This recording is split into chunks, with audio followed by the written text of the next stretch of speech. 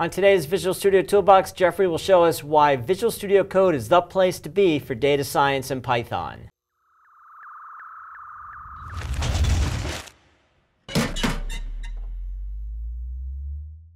Hi, welcome to Visual Studio Toolbox. I'm your host, Robert Green, and joining me today is Jeffrey Mew. Hey, Jeffrey. Hey, Robert. Thanks for coming on the show. Yeah, no problem. Jeffrey's a program manager in the Python tools group at Microsoft. Mm-hmm.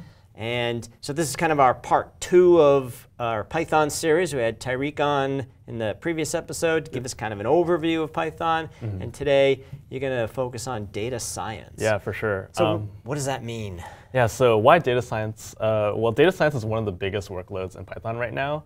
We're estimating around like 30–35% of all Python developers do data science of some sort. So like everyone's trying to do it. Is it optimized for data science, Python as a language, or is it more of a general purpose thing? Well, the reason why Python's so popular for data science is because it's such a easy to pick up language to learn. So a lot of these data scientists don't have this engineering background. So it's really easy for them to plug and play and minimal learning curve. And it's kind of like almost a de facto of what people use in the industry. Okay. But yeah, so the reason, because data science is so popular, we want to have a first-class data science experience inside VS Code. And then most data scientists use Jupyter Notebooks, which is a tool that people use to explore or develop code. And because of this, we want to have Visual Studio Code. We want to offer a first-class experience inside it for data science and also for developing with Jupyter Notebooks as well. So our team has been cooking up a lot of really cool new features in the past month. This just released this month as well, so I'm super excited to be here to show you what we have to offer, all the cool things we can do with data science inside Visual Studio Code as well. Cool. Yeah. So I guess to get started, before we get started, if you're interested in just general Python as well, or something like web application or web development in VS Code, you can check out my colleague Tyreek's video, like you mentioned earlier. He also has a video on Channel 9 as well. Okay. Well, so there's also aka.ms/vsd/Python VS Code, which is some getting started. And then there was a whole series on Python development. Yeah. So definitely go check that out. Forgot to mention on air in the last episode, so we'll make up for that now. Cool. All right, data science. Yeah, so it's easy. If you've never heard of VS Code before, it's completely open source. It's free. It's actually really easy to transition your Jupyter Notebooks from your other editors or IDEs into VS Code because we now offer fully functional Jupyter UI inside VS Code and also fully functional Jupyter hotkeys as well. So it's really easy to just bring your Jupyter Notebook in or create a new one. There's no learning curve. You just plug and play, and it's what you expect. Okay. So how you can get started is, first, if you don't have Visual Studio Code, you want to install that from code.visualstudio.com. So once you actually have Visual Studio Code installed, Visual Studio Code's actually a bare bones IDE, so it doesn't actually come with the data science features. You'll need to install the Python extension on top, which will actually get you those data science features. So to do this, you can go into Visual Studio Code. On the left-hand side, you'll see the Extensions tab. You can click into it, and you can search for the keyword Python. Yep. And it'll be the first one that shows up. And you can click Install. As you can see, I already have it installed on my machine just for the sake of this demo. Okay. So once you have the Python extension and VS Code installed, the last thing you'll need actually is a distribution of Python in your machine. So if you don't have Python in your machine, you'll need to install that. And there's 2 main ways to do it. You can download from the official Python website, or you can get an Anaconda distribution of Python, which I personally recommend. And Anaconda, I guess a TLDR or a gist of it is, it's basically a package manager, and it's really good for data science because it is really good at managing your environments for data science. And Anaconda is something that most of the data science community uses. Okay. So I would personally recommend that. And I also have Anaconda installed on this machine as well, so this show will go through that as well. Got it. So once you have those 2 installed, I guess the first thing you'll want to do is, to get started, is to create a new Jupyter Notebook. If you don't already have one, you can also, if you already have a Jupyter Notebook, you can open it up normally and open it up as well. But for the sake of this video, we're just going to go through the getting started experience. Okay. So the first thing you'll want to do is we want to access the command palette. So let me just close this. So you can access that through Control-Shift-P or Command-Shift-P if you're on a Mac. And it'll bring this up. And why the command palette's so good is because it has all the actions of VS Code listed in it. So if you ever don't remember how to get to some menu or some action, you can just bring this up and search what you need. So for in our case, we're going to create a new Jupyter Notebook. So I would search create new, and you'll see one of the first things that pops up is create new blank Jupyter Notebook. So if we click on this, it'll open up what we call our notebook editor, which is the new feature we have for editing Jupyter Notebooks. And you might be asking, what's the difference between a Jupyter Notebook and a regular Python file? So the main thing is that a Jupyter Notebook file, you can think about it as your code is segmented into different sections, or what we call cells, whereas in a Python file, everything is all together. Okay. So what's really good with Jupyter Notebooks, you can see, is these cells can be run individually. So you can run individual pieces of your code in that file, or multiple times, or you don't have to run the entire file to see a new output. So that's where Jupyter Notebook is really useful, because you can just experiment and test and change one or two things just to see if that makes your data better. Okay. So now that we're in our notebook editor, we can start going through the UI of the notebook. So if we go into the notebook ourselves, we'll see when you make a new notebook, there's one individual cell already. And we can now start going through, you can see there's buttons in the cell, and there's also buttons up top. Mm-hmm. So the buttons in the cell are what we call cell level actions. They're things that will affect the cell itself. And the ones that are up top in the toolbar are what we call notebook or global level actions. So they affect the entire notebook. So we'll go through the in the cell actions first. So we can look on the left. There you have your move cell up and move cell down buttons. Mm-hmm. So if I only have one cell here right now, but if I had another cell below, I can just click on this button. It'll move the cell below that. To the right of that, we have our execution counter. So what that does is they'll tell you the relative when the cell was run in comparison to the other cells. So I'll have a number of let's say 1, 2, or 3. Okay. Right now I don't have the cell run yet, so there's no number beside it. Below that we have our run button. So let's say I write some code, print hi. You can just click that run button and it'll execute that cell. So we'll see the word hi. Okay. And then below that we have our cells, our buttons for run cells above and run cells below. So what run cells above does is that it'll run all your cells that are above the current cell, but not including the current cell. So where this is really useful is, let's say you have a lot of cells, maybe 20 or 30 cells that you want to get through before you have to run the current cell. Instead of having to click that run button, all those 30 cells, you just click this one button, and it'll run all those cells for you. And similarly with run cell and below, it'll run the current cell and all the cells below. So it minimizes that amount of clicks that you have to click. The next one is switch change to Markdown. So with this is Jupyter Notebooks also support not just Python as a language, but also supports the Markdown syntax as a language. And Markdown is basically ways to pretty print your text. So you can have bold or list and stuff. And this is just for commenting your notebook or making your notebook more readable. Okay. And then the last one is delete cell. So if you click on that, it'll just delete the cell. So now let's go over some of the overall global actions in the notebook. So at the bottom of your notebook, you'll always have this insert cell below button. So it's really easy to always just add a new cell below whenever you want. And then as well, there's also a insert cell above button, or insert cell below, but it adds it at the very top. So it'll only show on hover. So if you click on that, you'll see it adds a cell above. All right. So now let's go through the top level toolbar. So the first two are your kernel actions. So first is restarting your Python kernel. If anything happens to your kernel, or if it gets into some weird state, or you ever need to restart, you can just click on that and it'll restart your kernel.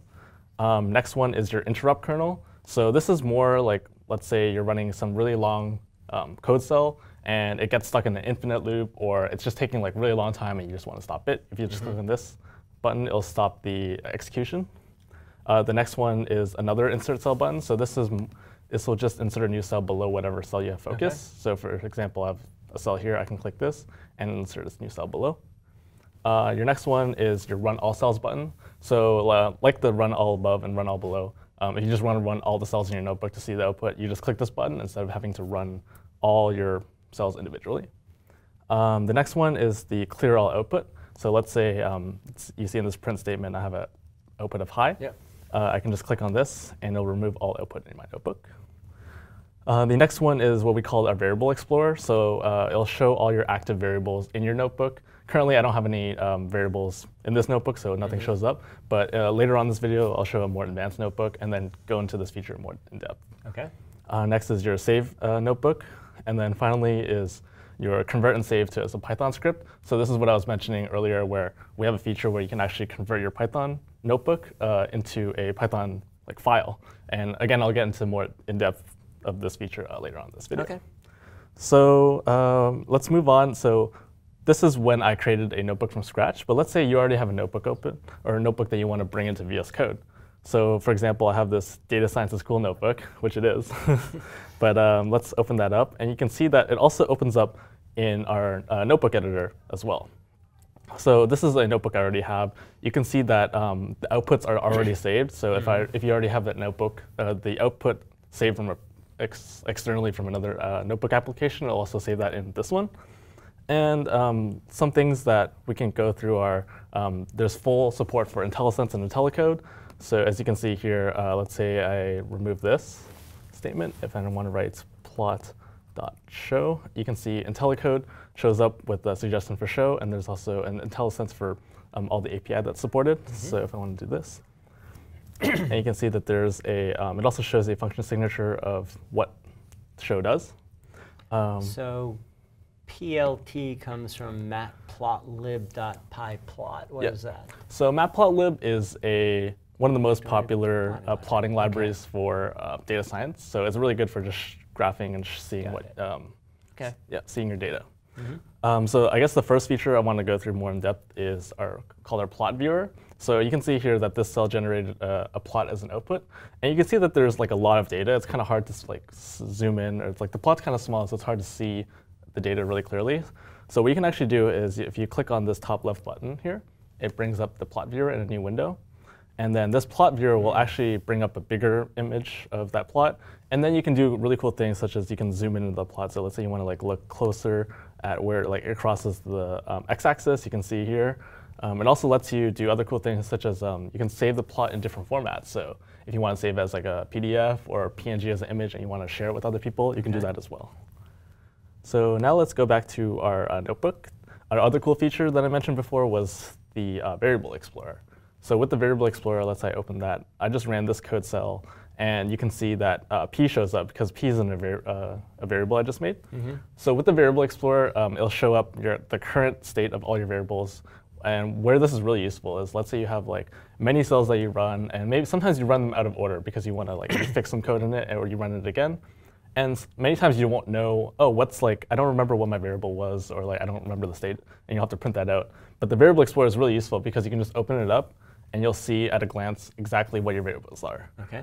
So in the variable explorer, it'll have the name of the variable. So in this case, we have p.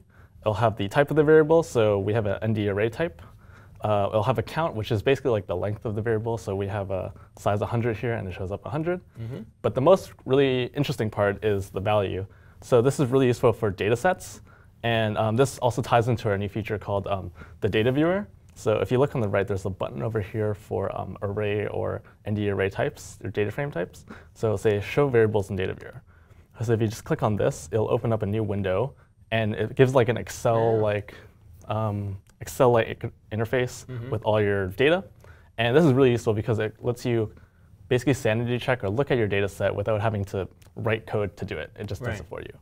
And even more useful is, let's say you want to do a sanity check and you want to make sure there's nothing like negative, or no numbers are like less than 1, or see how many values are that. All you need to do is click this filter rows button, and you'll see this text box pop up. What you can do in this text box is, let's say I want to make sure that none of my values are negative. All I have to do is type less than 0, and I can see, oh, there's nothing matching that. Cool. Or if I want to say everything less than 1, it'll give me all these values less than 1.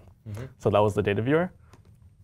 The next thing I want to show you is Jupyter hotkeys. So like I mentioned, Jupyter hotkeys basically can make your workload more productive. So instead of having to click for all these actions or like find them in the menus, you can just do a bunch of like hotkeys. And we have full support for many Jupyter hotkeys. So for example, I went through, like, there's there's Shift Enter. So if I run it, it'll run this cell.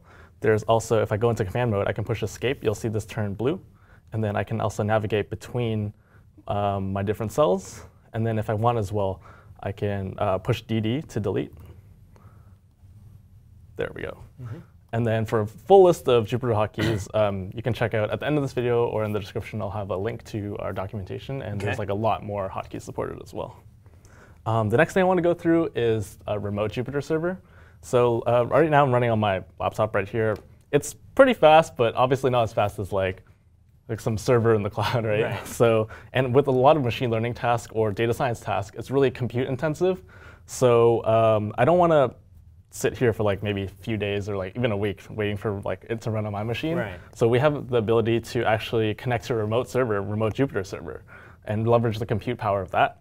So to do this, we just go back to the command palette. So Control-Shift-P or Command-Shift-P if you're on a Mac. And we'll search for the command specify Jupyter server URI. So we'll see that show up. And all you need to do is just click it. And you'll see by default, it's running the local Jupyter server. So right now, it's just running on my local machine. But if you have a remote machine in the cloud and you want to leverage that compute power of like a GPU or a really powerful CPU, you just click on this button. And here you can enter the URL for whatever server it is. Okay. So that's really useful too. And also, this entire interface also supports remote SSH with what Visual Studio Code as well. So you can also connect to a remote server through that way. So the last thing I want to show you is, like I mentioned previously, is the convert and save to a Python script. So in this scenario, let's say I'm like pretty happy with what I've done so far in my notebook. These are generating the right plots, the code seems right, and now I want to convert it into like a production service, so it's like an API, others can use it. Or if I want to convert it to like a Python script so that people can just run it from the command line and don't have to have like a Jupyter notebook to do it. Well, all we have to do is just click this one button, and they'll automatically convert all my notebook code into Python code, into a Python format. So before, I would have had to manually copy and paste all the code in the cells into a new file. And that, let's say you have like a huge notebook of like hundreds of cells. That could take like an hour or something. But this makes it almost instant. And we can see that Can you go the other direction if you have this Python? Yeah, for sure. Convert it back to a Jupyter notebook? So there's also a feature that we have that lets you go the other way. Okay. So it's like a really binary way where you can just go from one to the other. You can work in whatever you're comfortable in, and we want to encourage that flexibility as well. So once you actually convert it to a Python, convert and save as a Python file, it'll open up in what we call our Python interactive window. And you might be asking, what's the difference between our notebook editor, our Python interactive window, or even like, let's say, our traditional just regular Python file? Well, the main difference is that the Jupyter, our notebook editor is mostly for Jupyter notebook files, so with this extension IPYNB, and it gives that traditional Jupyter notebook interface where you have cells, your input and output are inline, and just like the general Jupyter UI. While in our Python interactive window here, we'll see that it's kind of like a hybrid of your traditional like Python file and also the Jupyter or notebook editor. Okay. So you'll see it's like a Python file, but you also have an overlay for our Jupyter notebook cells because they know it came from a Jupyter notebook. So you'll see like these run cells, run below, debug cells. Cool. So you kind of have like the best of both worlds in this case. And what's really cool is you can also, let's just save this file real quick first. So let's name it, I already have one that's test, so let's name it test1.py. So with this Python interactive window, you have the benefits of both. It's like a hybrid of both a regular Python file editor and also our notebook editor. So you can see this is in a traditional Python file with the test.py. And, but we also have our overlays for our Jupyter notebooks. So we can see that there's run cell, run above, and debug cell. And where this is really cool is you can still run individual code cells like they were a Jupyter notebook, but you also can run the entire file like it was a regular Python file. Okay. So you have the best of both worlds in that scenario. And what's even cooler is because it's a Python file now, we have also the ability to debug cells. So instead of having to debug the entire file or running, debugging their code for the entire file, you can just run for the individual cell.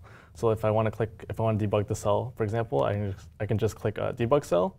It can see it starts stepping. Cool. Yeah, it starts stepping through the cell line by line. And if I want to like go through each if I want to go through each line of code, I can just click step over, and you'll see it keeps on going through each line of code, and you can see the variables and the call stack update as well. Cool. Yeah. So the last feature I want to go through is the Python interactive window, is the input. So we have a fully functional IPython REPL window at the bottom right. And here you can actually type in code and run it inline with your existing Python file as well. So and this window also has full IntelliSense and IntelliCode capability. So it has context of what you ran previously, and you can run that to update your current state. So for example, here I've run this cell. So it has context of like NumPy, pandas, and matplotlib. And here I can, for example, create a new variable. Let's name it x. And I'll make an array of zeros just as an example. So I can say zeros. And then let's just make it size 10. And then you can see that runs as well. Oh, cool. Yeah. So those were, as you can see, like my entire data science workflow from getting started to creating a new notebook to even just bringing my own notebook into VS Code and then doing the experimentation, doing the debugging. All that was done inside just this one tool of Visual Studio Code. So that's where I think our tool will excel in, where everything, you don't have to switch between different tools. Everything can just be done in this one really amazing tool. That's fantastic. Yeah. And cool stuff. Yeah, and this recently just came out this month, so this is all brand new. And I encourage everyone to go try it out for themselves. All you have to do is download Visual Studio Code, the Python extension as well, and then just bring your own notebook or create a new notebook and explore for yourself. Awesome. Yeah. All right. Thanks for showing us that. Yeah, thank you so much for having me here. So anybody doing Python, data science, Jupyter notebooks, this is absolutely the idea, the environment of choice for at sure. this point. Yeah. Cool. And then we're actually planning to, we're putting a lot of our focus on this tool, so we're going to have a lot of new features coming out in the coming months, so hopefully I'll be back soon to demo even more. Absolutely. Yeah. All right, cool. All right, hope you enjoyed that, and we will see you next time on Visual Studio Toolbox.